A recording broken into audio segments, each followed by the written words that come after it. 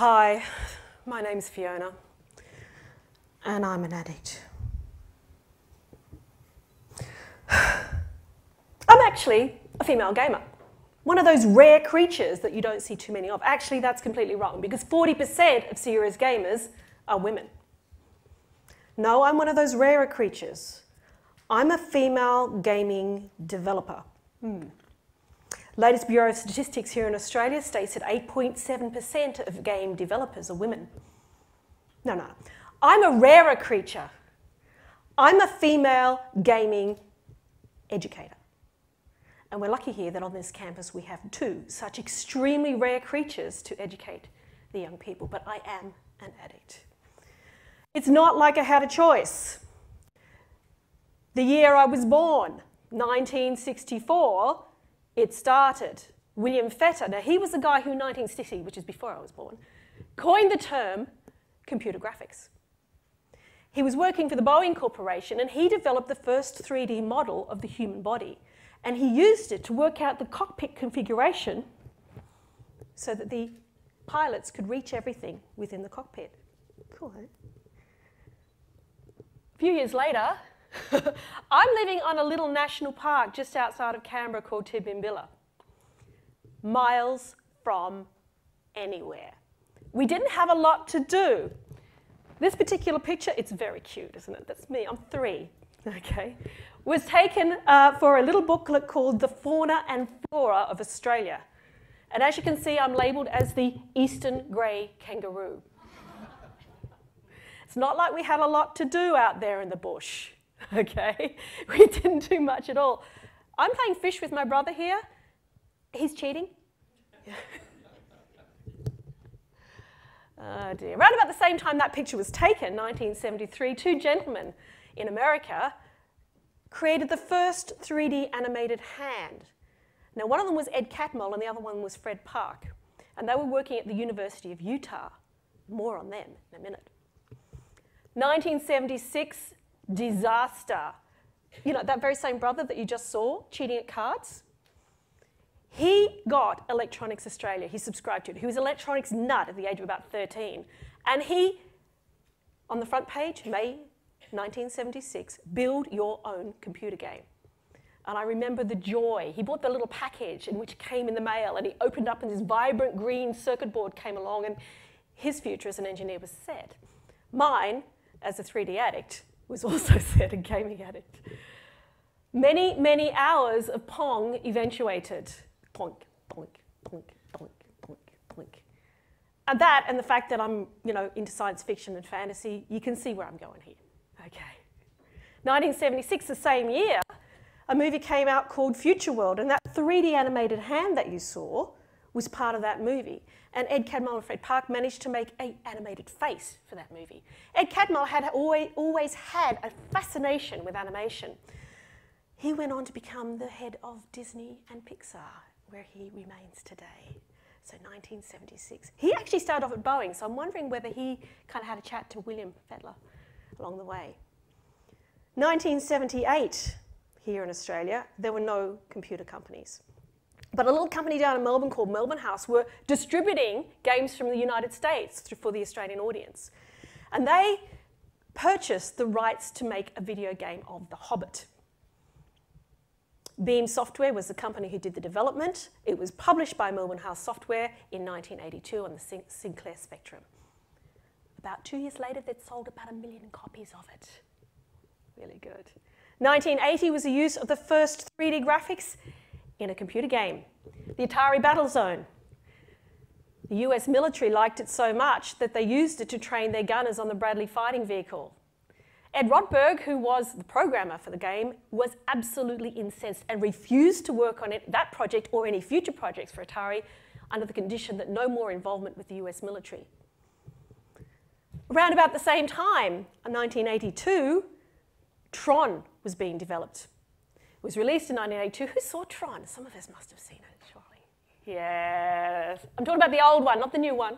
1976. I went to see it as a teenager. I was completely blown away by the computer graphics. Around about the same time, there was a New Zealander. His name was Roger Keating. And he developed about 8 games in 81, 82 for the publishing platform SSI.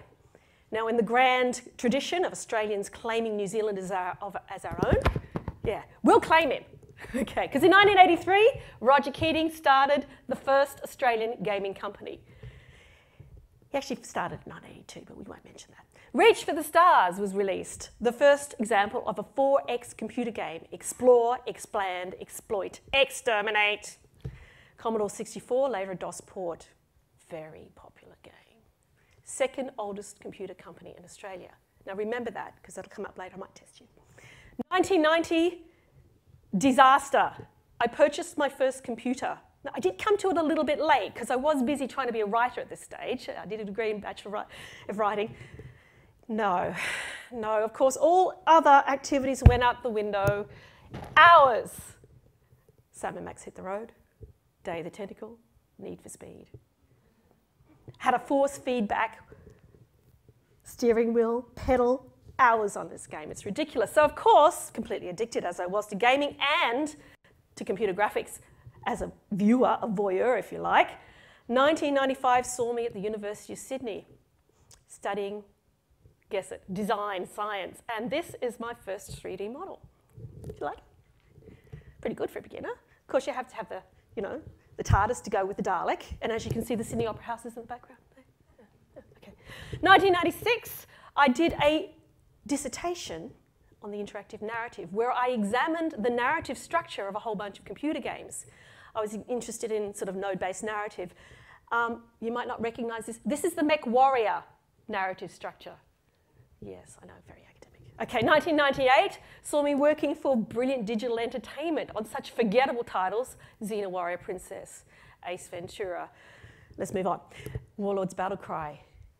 I left BDE and joined, guess it, SSG. That was the company, the second oldest computer company, started by Roger Keating back in 1981, 82. Yes, I worked on Warlord's Battlecry, 60 character models, animated a lot of them, modelled a lot of them, textured a lot of them, did the whole lot on them. That's the Dwarf Elf King. Next game I worked with SSG was Reach for the Stars. There's a few little models there, just thought I'd pretty it up a little bit, okay? Yes, that's me. Warrior, elf, warrior, queen, princess, defeating the demons. Art by Alistair Lockhart, who happens to work right here on this campus. Oh, did I mention Roger Keating also? Got him to work here. Fantastic for a gaming course. Warlords 4. It's the last game I worked with SSG, and then I moved overseas. And while I was working with SSG, I worked on a paper for a book called Women Vision, where I did a chapter called The Cybernetic Woman, Impossible Perfection. And being a bit of a feminist, I started out looking at the representation of women in computer games and ended up doing a survey on what were the things that affected women most when playing computer games. And the thing that came up time and time again, it was one of the findings in my research, was that time is the thing that women don't have. We don't have time to spend 80 hours playing the game. We can kind of get it in 20-minute snaps, 5-minute snaps. We don't have time to spend hours and hours gaming. Now, I think this has been validated, if you like, by the rise of the social gaming on the iPhones and on the Android phones, and that people can actually sit there and play games for 5 minutes, put it down and get on with it. So, 2001, I was in the United Kingdom, and I got a job as a producer for serious games, educational games. This is where my addiction to education started. God help me, my addictions. Right, and we managed to win Grand Prix Japan, Royal Television Society Educational Television Awards for Lifelong Learning and Multimedia. My God, could they make those titles shorter?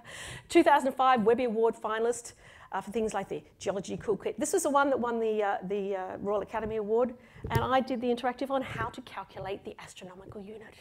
Fascinating stuff, related to our previous speaker, as you can see. At the same time, I was trying to hold down a job at the Open University BBC, working 40 hours a week, gaming 20 hours a week, travelling to work 3 hours a day. You can add up the times. I didn't have a lot of time for anything else. So I was online one day with World of Warcraft, and I had this dreadful pain in my stomach. And I'm going, oh, this is no good. And I'm saying to my guys online, I think I have to go to hospital now. And they said, gee, Fiona, why do you need to go to hospital? Because I'm having a baby. Yes, that kind of put a sudden halt to my gaming aspirations. Now time started to become a real issue. I had other things to worry about. So as all new mothers do, I moved to Australia and I started doing a PhD. Doesn't everybody? Of course, yes. Now, I don't know whether you know anything about a PhD, but the first year of a PhD is spent working out what you're going to do for the next 2 years. And at the end of the first year, you do a little presentation where you can either fail outright, get out of here, goodbye, nice knowing you. You can fail with emendations, or you can pass. Well, I failed with emendations because I was busy doing this. Yes, an animation of a fish. I was quite addicted to it, and I couldn't let it alone, to the detriment of my studies. And around about the same time, I also picked up a job at the Northern Sydney Institute where I teach 3D, sadly. So they were feeding my addiction. I'll just let it go into the cloud. Here we go. Yeah, so I actually managed to graduate. It was a long haul, as one does. Got the PhD, very nice, thank you very much, move on. So these days, thanks for giving me the job here, really nice, but you know, you're not helping.